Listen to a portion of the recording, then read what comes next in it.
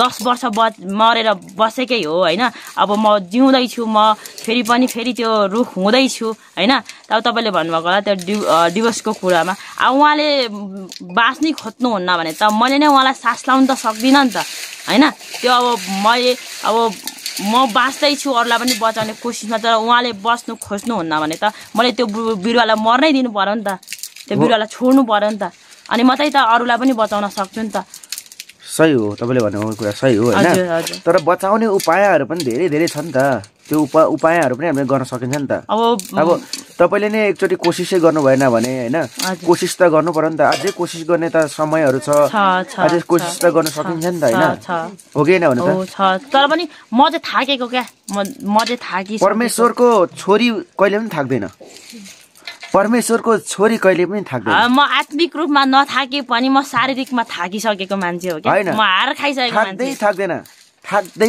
म थाकिसकेको मान्छे परमेश्वरको वचन सुन्ने परमेश्वरको हैन आज्ञा पालन गर्ने मान्छे कहिले थाक्दैन तर पनि अब तपाईले प्रार्थना निरन्तर गर्नु पर्यो हजुर हैन तपाईको परमेश्वरको बाटोमा हिँड्नु पर्यो हैन परमेश्वरको वचनहरु मान्नु पर्यो भयहरु मान्नु पर्यो र मान्नु भयो भने कहिले पनि थाक्नु हुन्न तपाई र अरूको जीवन पनि तपाईको त आफ्नो श्रीमान हो हैन श्रीमानको जीवन पनि बचाउने कोसिस गर्नु पर्छ तपाईले कोसिस मात्र हैन जीवन बचाउनै पर्छ उहाँ मात्रै हैन उहाँहरुको मम्मी हैन तपाईको छोरा तपाईको छरछिमेकी हैन त्यही भन्छ नि त बाइबलले त्यही भन्छ नि त मलाई राम्रो मान्छे चाहिदैन खराबी मान्छे चाहिन्छ जाँड रक्सी खाने मान्छे चाहिन्छ चुनर बेड खाने मान्छे चाहिन्छ हैन बेबिचारी मान्छे चाहिन्छ सबै कुरो चाहिन्छ मलाई त्यस्तो मान्छे चाहिँ मलाई इम्पोर्टेन्ट चाहिन्छ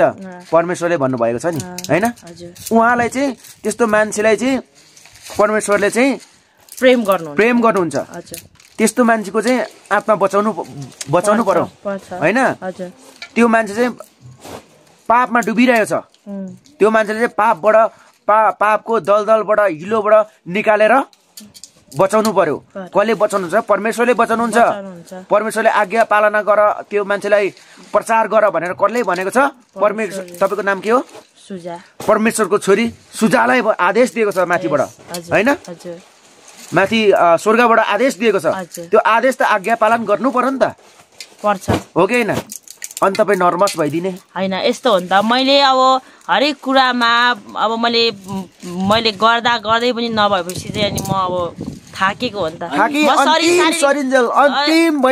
अन्तिम शरीर रहन्जेल यो पृथ्वीमा यो संसारमा यो माटोमा मिलेर जाने शरीर हो आत्मा मात्रै बचेर स्वर्गमा जाने हो तर अन्तिम सासले भ्याइन्जेल शरीरले भ्याइन्जेल अन्तिम क्षणसम्म त कोसिस गर्नै पर्यो कसले भनेको सुजललाई भनेको हैन परमेश्वरले सुजललाई भन्नुभयो आज्ञा दिनुभयो र सुजलले चाहिँ बचाउनु पर्यो त्यसरी हैन त्यही हो नि तपाई जिससले सम्पूर्ण मानव मुक्तिको लागि मानव जातिको पापको खातिर उहाँले क्रुसिफाइड हुनु पर्यो कुर्सी ठोकेर काँटी ठोकेर हात पाउमा काँटी ठोकेर उहाँले मृत्युदण्ड भोग्नु पर्यो किन उहाँ बच्न सक्नुहुन्थेन र उहाँले आफ्नो लागि मात्रै सोचेको भएदेखि मर्नु पर्थ्यो र पर्थेन नि सम्पूर्ण मानव जातिको लागि सोचेको हुनाले सम्पूर्ण मानव जातिको भलाइको लागि यो पाप दुनियाँमा धेरै भयो त्यो पाप पखालियोस् भनेर उहाँले आफ्नो रगत बगाएको होइन उहाँले त्यति ठुलो त्याग तपस्या गर्नुभएको होइन र उहाँको उमेर आएन र उहाँ 30-33 वर्षको उमेरमा उहाँको जवानी चढेन होला उहाँलाई त्यस्तो एउटा सुन्दरी उहाँलाई चाहिँ सहवास गर्नको लागि अफर गरेको होइन एउटा सुन्दरी उहाँको पासमा आएको होइन यौन प्रस्ताव साँच्चै भन्नु सिधै भन्नुपर्दा यौन प्रस्ताव गरेको होइन तर इन्कार गर्नु पछि त्यही एउटा त्यो त बेसी व्यक्ति गर्ने होइन त्यो आइमै के गर्नु भयो रे इन्कार गर्नु त्यो आइमैले पछि आफ्नो गल्ती महसुस गरेर फेरि आफ्नै आँसुले जिससको चाहिँ खुट्टा धोएको होइन त केसले पुछेको होइन त खोइ त धर्म भनेको यही हो जुन धर्मको हामीले सिद्धान्त पढ्छौँ आस्था पढ्छौँ हाम्रो जीवन पनि त्यो किसिमको हुनुपर्छ क्या के किसिमको हुनु तर यो पालना त धरतीमा संसारमा रहने मान्छेहरूले त यो पालना त गर्न सकेन नि त होइन त्यही गर्न नसकेकै कारणले गर्दाखेरि आज संसारमा पापहरू फैलिँदै गएको छ भ्रष्टाचार भइरहेको छ हिंसा हत्या भइरहेको छ यहाँ आमा र के अरे श्रीमतीले श्रीमानलाई मारिरहेको छ, श्रीमानले श्रीमतीलाई मारिरहेको छ, बाउले छोरीलाई बलात्कार गरिरहेको छ, दाजुले बहिनीलाई बलात्कार गरिरहेको छ। त्यही पालना नगरेको कारणले हरेक धर्मले राम्रो कुरा सिकाएको छ। सही कुरा। हिंसा, हत्या, चोरी, डकैती, ढाँट, छल, लुटपाट, अरूको चित्त दुखाउने काम गर्नु हुँदैन भनेर हरेक धर्मले भनेको छ। त्यो धर्मको 100% त के मान्छेले 50% मात्रै पालना गर्ने हो भने मान्छे देवदूत हुन्छ। मान्छे नै एउटा फरिस्ता बनेर आउँछ। मान्छे नै एउटा के हुन्छ, देवदूत हुन्छ। मान्छे नै एउटा के हुन्छ, मिसाया हुन सक्छ नि। त्यसले गर्दाखेरि मान्छेले आफ्नो धर्मलाई पालना गर्नु पर्यो। बाइबल सिरानीमा राखेर बाइबलको A to Z यति नम्बर यति पाना पल्टाउँदैमा गीता भगतको होइन 4वटा अर्थवेदको, उजुरवेदको, यजुर्वेदको जति भगत पढे पनि, जति चाहिँ नि हनुमान चालिसा पढे पनि, गायत्री मन्त्र पढे पनि होइन, जति मुन्दुम पढे पनि जब धर्मको पालना गरिँदैन भने त्यसको कुनै अर्थ हुँदैन, कुनै मानी हुँदैन। त्यो त एउटा साली देखावटी हुन्छ क्या, सबै नाटक हुन्छ। अहिले संसारमा संसारको धर्मावलम्बीहरूले नाटक त गरेका छौँ। कहाँ धर्म मानेको छौँ त नाटक हो, नाटक गरेका छौँ। घरमा भन्छौँ, हामी भन्छौँ चुरोट खानु हुँदैन, बेडी खानु हुँदैन, मास्टरले भन्छ बाहिर गएर खैनी मार्छ। त्यही भएको छैन। धर्मगुरुहरूबाटै बलात्कार भएको छैन। धर्मगुरुहरूबाट यो हिंसा भड्केको छैन। धर्मगुरुहरूबाट चाहिँ हत्या भएको छैन। हामीले संसार देखिरहेछौँ। त्यसले गर्दाखेरि जो हाम्रो बहिनी जिससलाई मान्नुहुन्छ, त जिससले धेरै ठुलो त्याग गर्नुभएको छ। जिससले त्याग गरेको हामीले 0.5% मात्रै गर्ने हो भने नि हामी सिधा स्वर्ग जान्छौँ।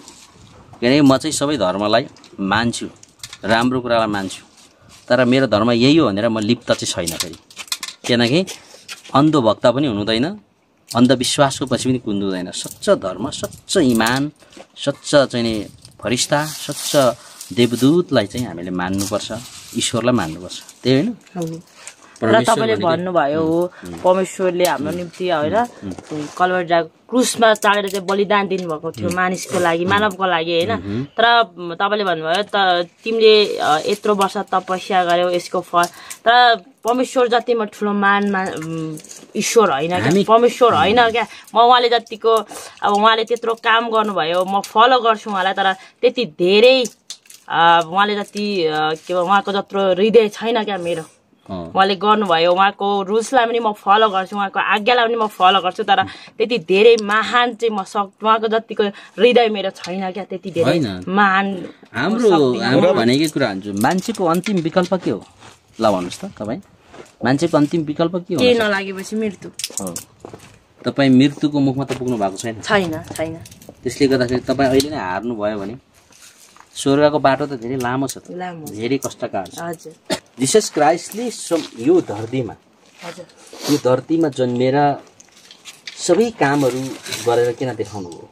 किनकि तिमीहरू पनि म जस्तै गर, म जस्तै बन।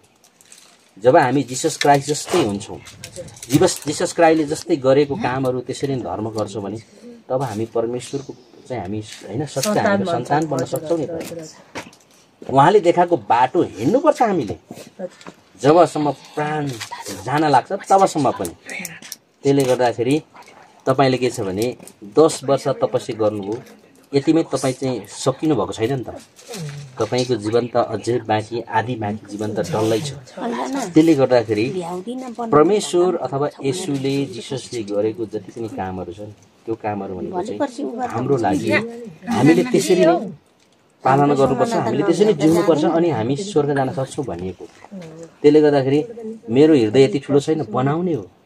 हृदयलाई बनाउने, हृदय त्यति बेला ठुलो हुन्छ जति धेरै तपाईँलाई दुःख र पीडा कष्ट हुन्छ, तपाईँलाई गाह्रो हुन्छ, त्यति बेला तपाईँको हृदयको विकास हुन्छ।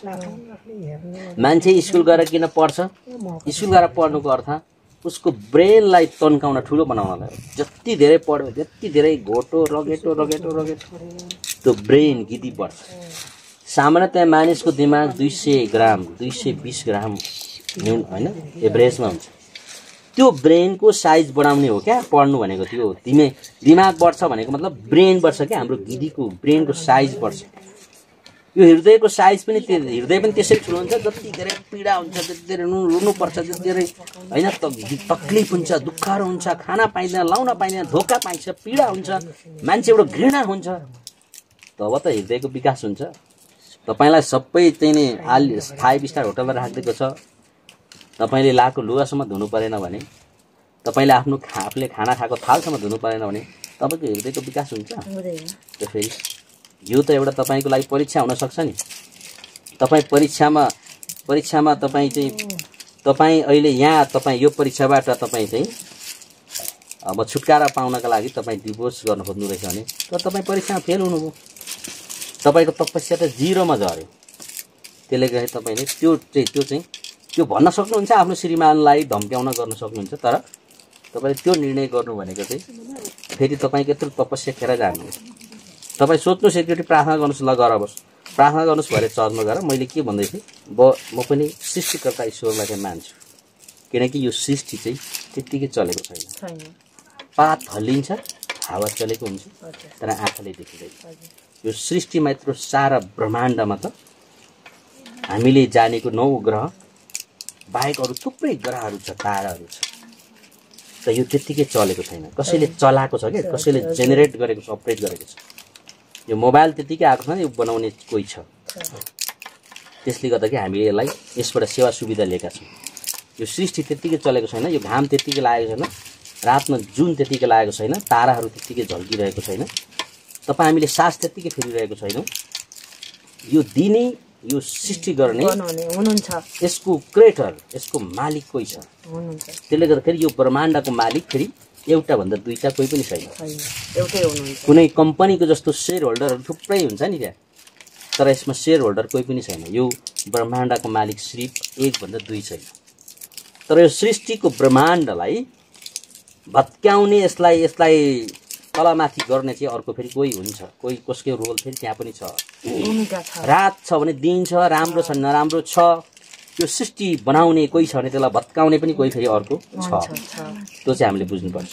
त्यसले गर्दाखेरि हामी बढी बनाउनुभन्दा हामीलाई बढी भत्काउनुमा, बिगार्नुमा, खराब कुराहरूमा बढी हामी आकर्षित हुन्छौँ, उत्तेजित हुन्छौँ। पक्कै त्यो पनि छ होइन। त्यसले गर्दाखेरि हामीले जति गरेको, जिन्दगीभरि गरेको तपस्या चाहिँ हामीले नसोचिकन निर्णय गऱ्यौँ भने त्यो चाहिँ तपाईँको सारा तपाईँको तपस्या, तपाईँले गरेको जिन्दगीभरि गरेको बलिदान चाहिँ त्यो चाहिँ शून्यमा झर्छ, 0 हुन्छ।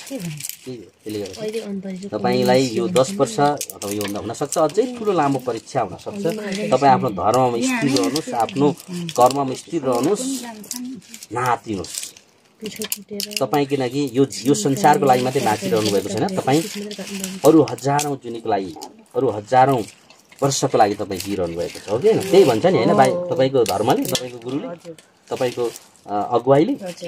फेरि हामी त यो 60 वर्षको लागि मात्रै यो धरतीमा आएका हौँ नि, त्योभन्दा 60,000 हाम्रो आत्मा त जीवित हुन्छ नि। शरीर नष्ट भएर जान्छ होला, तर हाम्रो आत्मा त नष्ट हुँदैन नि। आत्मा बचाउनको लागि होइन, तपाईँको आत्मा बचाउनलाई तपाईँ अनन्त जीवनको लागि तपाईँ यो पृथ्वीमा सङ्घर्ष गरिरहनुपर्छ। तपाईँले धर्म मानिरहनु भएको छ नि, फेरि तपाईँ 10 वर्षमै हार्नुहुन्छ भने, फेरि तपाईँ 10 वर्षमा तपाईँ हार्नुहुन्छ भने तपाईँको जीवन ताकि अरू 10,000 वर्ष चाहिँ फेरि के गर्नु। अनि अर्को कुरा, म तपाईँको कुरा काटेँ, तपाईँले बढीले सोध्न चाहेँ, तपाईँले चाहिँ तपाईँकै जीवन त बचाउन सक्नु भएको छैन अहिले होइन?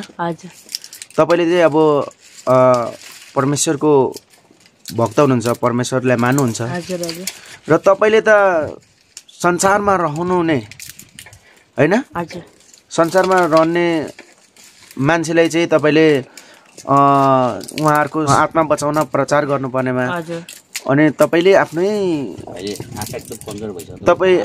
तपाईँले आफ्नै आत्मा बचाउने कुरा गर्नुहुन्न भनेपछि यो त भएन नि। यो त अनि मैले त्यो तपाईँले भन्नुभएको कुरा ठिक हो। अरूको आत्मा बचाउनको लागि प्रचार गर्नुपर्ने मान्छेले होइन, अहिले तपाईँले हार खानुभयो, अब जस्तै भनौँ न एउटा तपाईँले मर्न आँट्नुभयो भने तपाईँको कुरा होइन, तर त्यसमा चाहिँ म के भन्छु भने अब म जिउँदो रहेँ भने के भन्छ, जिउँदो बिरुवा त सर्छ नि, मरेको त सर्दैन नि त होइन। मै बाँचेँ भने पनि त, मै बाँचेँ भने मात्रै त अरूलाई पनि बचाउन सक्छु नि त होइन। तर अब मैले चाहिँ मैले इम्पोर्टेन्ट कुरा, शत्रुलाई पनि प्रेम गर, शत्रुलाई प्रेम गर, जति पनि पाप, श्रीमान र आफ्नो सासूलाई अब के गर्नुपर्छ त्यो विचार गर्नु। मैले भने त तपाईहरुलाई भने मैले नगरेको हैन, मैले प्रयास पनि गरेको, मैले कम्प्रोमाइज पनि गरेको, मैले कुरेको पनि।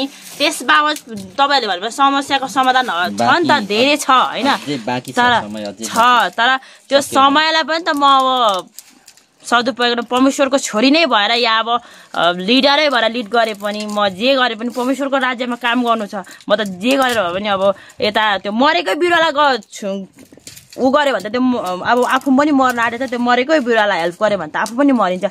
आफू बाँच्यो भने त अब प्रचार गरेर हुन्छ कि लिडर भएर हुन्छ कि अब ट्रेनिङ गरेर हुन्छ कि अब परमेश्वरको हरेक कार्यहरू गरेर हुन्छ कि होइन, त्यो गरेर पनि हुन्छ नि त। अब एउटा आत्मा बाँचेन भने हजारौं आत्मा त यता हेर्नुपर्ने हुन्छ नि त। तपाईँ अवश्य त्यो होइन, परमेश्वरको बाटोमा हिँडेपछि परमेश्वरको आज्ञा पालना गरेपछि होइन तपाईलाई कसैले केही गर्न सक्दैन, तपाईँ बाँच्नुहुन्छ। घरको बिरुवा बचाउन सक्नु भएन, वनको बिरुवा बचाउन सक्नुहुन्छ। तपाईँ मर्दै भए पनि ल भन्नुहोस् त, तपाईलाई बाँच्ने शक्ति परमेश्वरले दिनुहुन्छ। तपाईँ मर्दै गर्दा पनि अझै उहाँले रुखो खेतमा बिरुवा उम्रिन्छ, मर्न लागेको बिरुवालाई पानी छम्किने कसले? परमेश्वरले छम्किनुहुन्छ। तपाईलाई परमेश्वरले छम्किनुहुन्छ र तपाईले परमेश्वरको आज्ञा पारेर तपाईले अर्को बिरुवालाई छम्किनु पर्यो र तपाईँ मर्दै भने उसलाई पनि बचाउनु पर्यो होइन, बचाउनै पर्यो नि त। त्यो कोसिस जारी रहनु पर्यो तपाईँको जिन्दगीमा, हो कि होइन भन्नुहोस्। आजलाई यति गरौँ, तपाईँले अब हामी अब भेट्न आउने नै छौँ होइन, तपाईँहरूको भिडियो हामी प्रसारण गर्नेछौँ। तपाईँको श्रीमान पक्कै पनि आउनुहुन्छ होइन। तपाईँको श्रीमानलाई पनि तपाईँले हर दिन हर रात प्रार्थना गरेर उपवास बसेर होइन, तपाईँको श्रीमानको लागि प्रार्थना, खालि बिहान उठो प्रार्थना, बेलुका प्रार्थना, दिनमा प्रार्थना। कसको लागि? तपाईँको श्रीमानको लागि गर्नु पर्यो। तपाईँलाई भरेदेखि नै प्रार्थना गर्नु पर्यो कि मैले गरिरहेको। तपाईँ आउनु पर्यो, तपाईँलाई अब तपाईँ नेपाल आउनु पर्यो। तपाईँले तपाईँको मन चाहिँ होइन, त्यो हृदयहरू चाहिँ ढुङ्गाको हृदयलाई होइन मासुको हृदय बनाउनु पर्यो होइन, तपाईँको मन फर्काउनु पर्यो होइन। तपाईँले त्यो तपाईँको खोपडीमा दिमागमा त्यो हरेक किसिम शैतानले भरेको दिमागहरूलाई निकालेर अहिले फाल्नु पर्यो येशू ख्रीष्टको नाममा होइन। अनि असल परमेश्वरको होइन दिएको आज्ञा ज्ञानहरू पालना गर्नु पर्यो। परमेश्वरले दिएको वचनहरू सरर आएर त्यो जुन दिमागको ढकनीमा त्यो शैतानले कब्जा गरेको दिमागहरूलाई फालेर परमेश्वरको वचन, परमेश्वरको आज्ञाहरू ठक्क भर्नु पर्यो र त्यो ढकनीले छोपिनु पर्यो भनेर प्रार्थना गर्नु पर्यो। त्यसै तुक्को लु भएन भने विश्वास गर्नु पर्यो। विश्वास, तपाईँलाई विश्वासै छैन भने के हुन्छ? कुनै चिज हुँदैन, कुनै चिज हुँदैन, काम कार्यहरू कुनै पनि बन्दैन। र तपाईँले भरेदेखि नै प्रार्थना सुरु गर्नु पर्यो है त। तपाईँको पास्टरको नाम के हो? फिलिप कुरुम्बाङ। ए कहाँ हुनुहुन्छ? अहिले यहीँ हुनुहुन्छ। चर्चको नाम न्यू लाइफ एपोस्टोलिक चर्च। हस्, यो चाहिँ अब फलो गर्नु पर्यो है, यसो गर्नु पर्यो है। हस्, अन्तिम ल।